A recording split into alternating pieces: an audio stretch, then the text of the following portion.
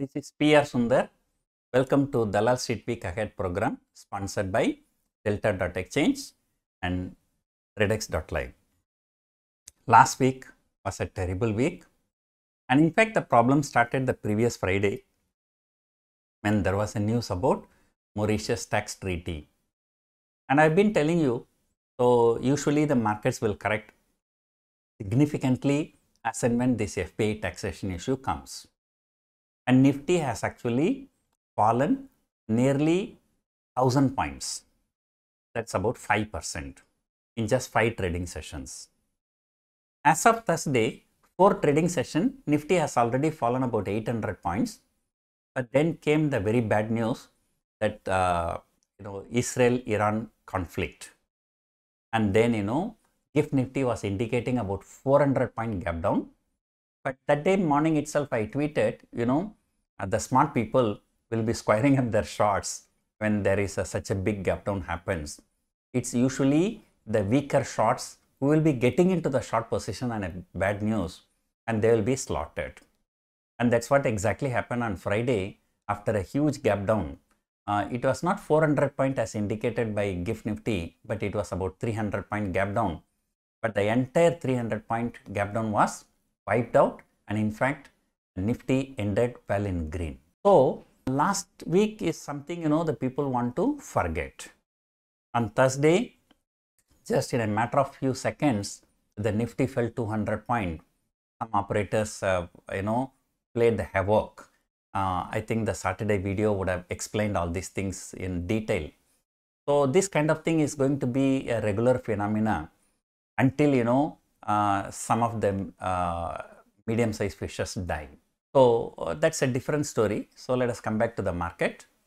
So next week, like final week for expiry, and it's going to be a very, very important week, and for many reasons.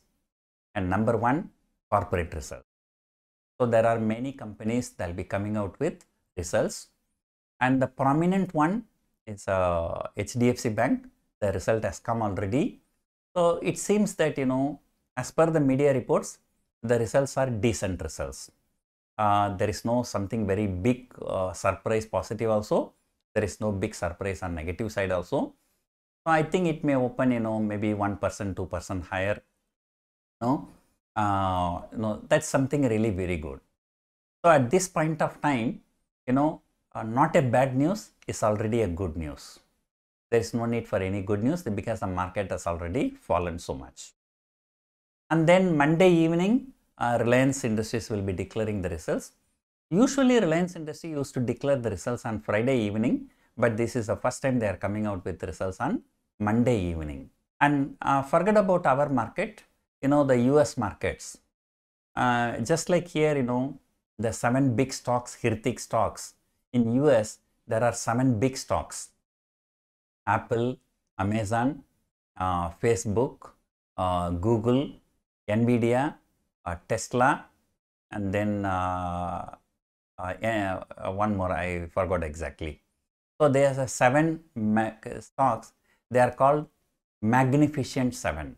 So out of these 7 magnificent stocks, 5 stocks are coming out with results this week. I think except Apple and Nvidia, which will be coming later. So the remaining 5 stocks are coming out with results this week. So US markets going to be very, very volatile. And there S&P 500 has already corrected about 5%, and the Nasdaq 100 has almost corrected 10%. So Nvidia, especially on Friday, it fell 10%. Right? So markets are going to be very, very highly volatile, and especially I always used to say, if the first 3 weeks are volatile, the 4th week will be even more volatile. Then like markets are going to 22,800, then coming to 21,800 again. Markets are going to be very, very volatile, and I always advise people closer to the expiry, the last week, do not trade in the current month options. At least shift your positions to next month options. At least there will be a decent premium, but the gamma effect will be very, very less. So corporate results in both in India and US will be deciding the direction of the market. So the important results, HDFC Bank and Reliance on Monday. So the rest of the things every day I will mention in the pre-market report, and there will be good amount of volatility. But one good thing about the bulls is that so they defended 22,000 on the downside so many times. Many times Nifty broke 22,000 on the downside. So every time it went below that, it has recovered. But at the same time, the bears are also in control. They are not letting the Nifty to trade above 22,500, though it crossed 22,500 few times, uniformly it came down. So finally, now Nifty is trading between 22,000 and 22,500, but within this, the markets can be too volatile in the coming week. Since there was no big escalation in Iran Israel front, so markets are likely to open higher on Monday morning. In fact, on Friday night, GIFT Nifty indicating about 70-80 point gap up. Right? I think the Asian markets are likely to be positive on Monday. So then after that, other things will come into the picture. So IB will surely collapse in HDFC Bank. So tomorrow the Bank Nifty will be in focus because HDFC Bank results. So this video is being shot on Saturday night, as Sunday I'm going out of session for some family function. So therefore, as of now, there is no escalation in Israel-Iran front. But we don't know. Sunday something may happen that we do not know. So still Sunday early morning, Monday early morning. So 2 early mornings are there. So usually if any enemy attack happens, that happens in the early morning. So that the enemy will not be fully awakened. So that is the logic. So therefore, things or US markets are doing very badly. For 6 trading sessions continuously, S&P 500 has fallen and Nasdaq 100 has also fallen. On Friday, market went down 300 point, came back 350 point, but there was hardly any activity by institutions. But one good thing is that after selling nearly 20,000 crores in the previous 4-5 trading sessions, so FIIs did not sell on Friday. So that is something really very good. So number one, this Mauritius tax treaty related sell-off is done, it seems. And then this Israel-Iran conflict has also been factored in. And I always say, Russia-Ukraine war has been going on for the last 2 years. Markets did not worry. Why should the market worry about Israel and Iran? And some people said, Israel and Iran, they both are nuclear power. But if that argument holds even true for Ukraine and Russia, because Ukraine and Russia both also have nuclear power. Okay? So that is not the logic. So anyway, if you are a long-term investor, I always say use this kind of opportunity. At least Nifty correct 5 to 10%, stocks correct 10 to 20%. So that is the time. So I can tell you, in fact, it is actually not the time for intraday traders. It is not the time for positional traders. It's actually time for positional investors. And say, for example, 1 month before, I just recommended HDFC Bank and Bajaj Finance. Look at both the prices now.